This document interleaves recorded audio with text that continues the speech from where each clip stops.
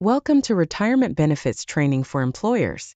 In this section, we will focus on the supplements aspect of the reporting process.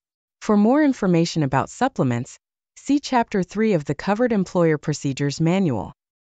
PEBA's Member Account Services has representatives assigned to each employer to assist with questions on the processes of monthly deposits and quarterly payroll reports.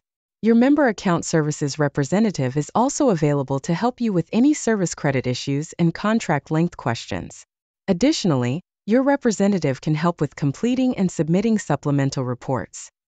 If there is an error already posted to a member's service contribution, you might be able to correct it using the Supplemental Contribution Report, or Form 1227.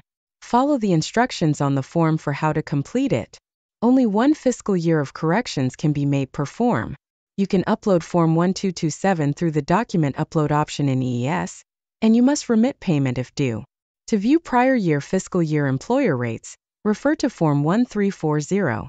Refer to the Supplemental Reports Training resource for more information. For specific types of leave without pay, military and workers' compensation, the member might want to continue contributions.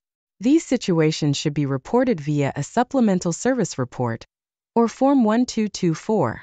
The contributions will be based on the compensation the member would have earned if they were able to perform their job duties. To ensure their service stays current, the employer should submit the form and contributions monthly. You can upload Form 1224 through the Document Upload option in EES, and you must remit payment. Refer to the Supplemental Reports Training resource for more information. This covers contributions made pursuant to furlough programs authorized under state law.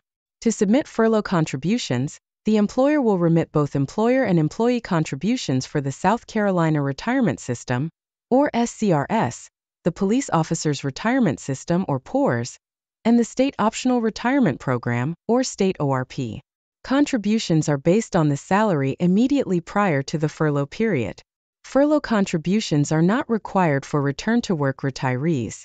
You can submit a furlough supplement via Upload Supplement Data in EES.